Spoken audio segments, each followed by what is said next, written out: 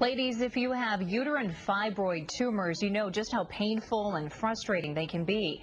They affect 20 to 50% of women, and it used to be that your options were drugs, get a hysterectomy, or just live with the fibroids. Not anymore. More women are opting for uterine artery embolization.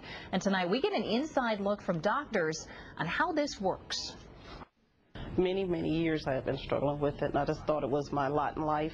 Uterine fibroid tumors were a miserable part of life for Linda Wilson. They're non-cancerous growths that 3 out of 4 women will have at some point.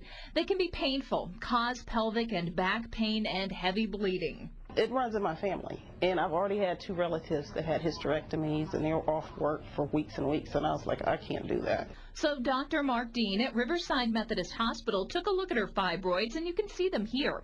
They're the large, dark circles. There are 2 large ones, and then there are several smaller ones. Together, the size of a volleyball inside Linda's uterus. Linda was not a good candidate for a hysterectomy and opted for uterine artery embolization, which slows the blood flow to the fibroids. So if we can slow down the nutrients provided to the fibroids, they will shrink in size. Basically, we're going to starve them of their nutrition. This dark shaded area is the artery feeding the fibroid, and that's what Dr. Dean blocked off. Even better, this is minimally invasive, no cutting. Linda left the hospital the next day with a Band-Aid. Over 90% of women who have this done see great results. They don't expect the remarkable results in such short a period of time.